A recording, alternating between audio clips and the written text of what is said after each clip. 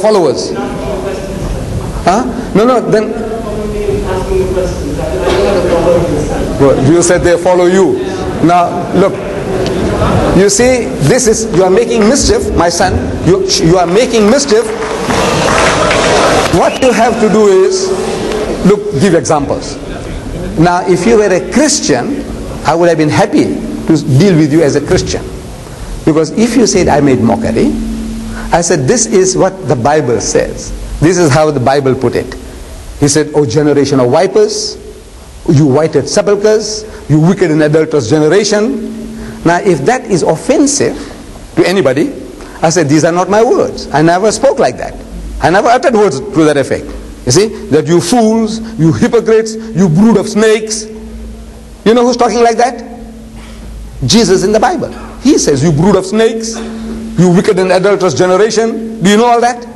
Do you know that Jesus speaks like that? The Christians say this is how Jesus spoke. You know, he insulted his mother. He said, "Woman, what have I to do with you?" You know that? Am I making a mockery, or is the Bible making a mockery of the man? I want to know. If you were a Christian, I could have asked you. I said, "Look man, you don't know your own book. I am only quoting you what he's supposed to have said." He said, "Do not throw the bread of the children to the dogs." Now you must come forward, the Christian must come forward and say, "Look, Jesus never said any such thing. I am making a mockery of his religion." I said, "Look, this is what Jesus said. He said, do not throw that which is holy unto dogs. Do not throw pearls before swine." Am I making a mockery of you making a mockery? If you are a Christian, I say you are making a mockery of Jesus. This mighty messenger of God, whom we believe that he was born miraculously. Am I right? He was born miraculously, as a Muslim we believe, without any male intervention. This book gives us two genealogies of Jesus, Matthew and Luke. They give you 66 fathers and grandfathers to a man who had no father. Now I want to know who's making a mockery, the Quran or the Bible? 66 fathers and grandfathers to a man who had no father. And out of the two lists given by Matthew and Luke, there's only one name common to the both lists: Joseph the carpenter. And he's not supposed to be there, because he's not the actual father of Jesus. Am I right? You as a Muslim. But he is supposed to be the father of Jesus Christ. And Luke says so. Luke says, and Jesus happened to be about 30 years of age when he began to preach. Who being the son of Joseph? Who being the son of Joseph? That's what Luke says. In the words are there after that in brackets, as was supposed. And if you ask any Christian scholar, what are these words doing in brackets? They will tell you that Luke in his manuscripts, in the Codex Sinaiticus, Codex Vaticanus, Codex Alexandrianus, these words are not there. These are the words of the editors. So Luke said that Jesus is the son of Joseph. As was supposed are your words, man's words. Who is making a mockery of Jesus? The Muslim or the Christian? So you see, you as a Muslim, it was very, very unfair. The unkindliest cut was from you. I would have preferred a Christian to say that, then I could have presented all these things to him.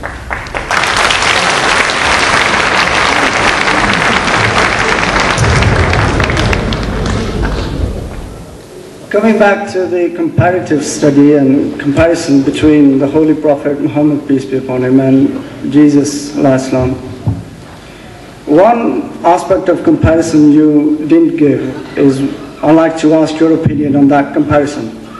And that is, when we, as a general or majority of Muslims, believe that Jesus Christ did not die on the cross, and he is with God, God raised him, and he is sitting on the right hand side of the God, and he will come back to lead the Muslims to a total victory. My question is that if you're comparing the two prophets and you compare their status according to their responsibility, and you give Muhammad, peace be upon him, a higher responsibility and a higher status, then why is it then he died just like you and I and is buried under the ground, while Jesus lives and is raised and is lived, and he comes back and he's a responsibility to lead the Muslims who had gone astray, who are the followers of Prophet Muhammad, and lead them to a total victory which Muhammad could not achieve in his time? our brother. Before you go, are you asking as a Muslim or as a Christian? Muslim, but it doesn't matter really. It does matter, because then I can give you proofs according to your background, your experience and mentality. You see, you are confusing, you have confused the Muslim idea with the Christian idea, where you said, and sitting on the right hand of God. I want to know where you got that from. From the house of Islam or from Christianity? From elders of Islam. From? From elders, I haven't read, but from the elders of Islam. No elder of the Muslim tell you that Jesus is sitting on the right hand of God. Unfortunately, there are some who do though. Well, that means, look, all right. You have made your point, but that is incorrect. Can you correct? Right, right. Number one, we do not believe that Christ died. We believe that he was not crucified. Videotapes and books are available on the subject, crucifixion or crucifixion. Whether it was a fiction, F-I-C-T-I-O-N fiction, F-I-X-I-O-N fiction, means to fix up a person on the cross and kill him, or was it F-I-C-T-I-O-N fiction, means a fairy tale. And according to the Quranic teaching, when Allah says, إِلَّا اتِّبَاعَ الظَّنِّ, they only follow conjecture, guesswork, fiction. We prove in this book from the Christian Bible, the whole story is a fiction. And if you can get any bishop, if you can organize an Anglican bishop or an archbishop to have this thing debated with me, we are prepared to hire the NEC at our expense. And we will give you 10,000 pounds in the bargain if you can get any Anglican or Roman Catholic bishop or archbishop to debate this subject with us in NEC Birmingham, which is the largest covered hall in Europe. We are prepared to organize that meeting at our expense and give you 10,000 pounds in the bargain. With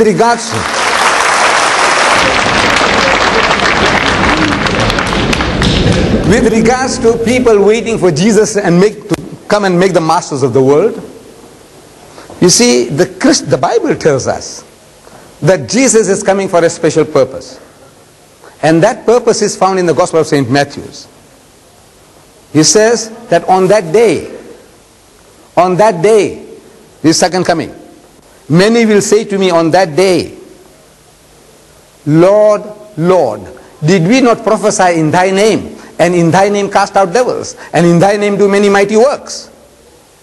Then Jesus says, then will I profess unto them, I will tell them, I never knew you. Depart from me, ye that work iniquity. Get away from me, I don't even know you.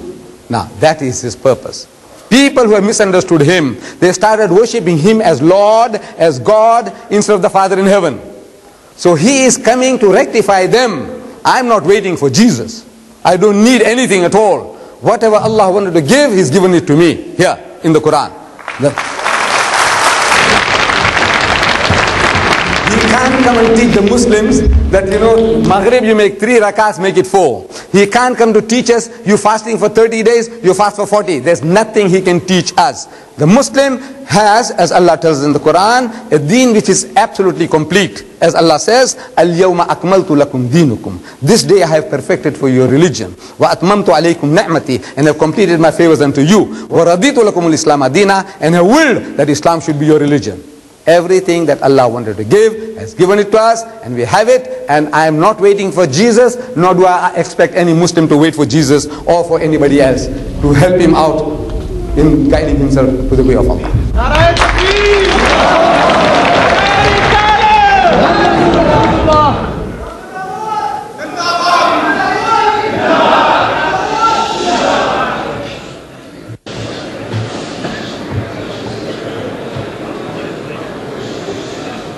A little extension of the last question, which was a long while ago, but I won't repeat it, is that I want you to just give me your response to this. You say that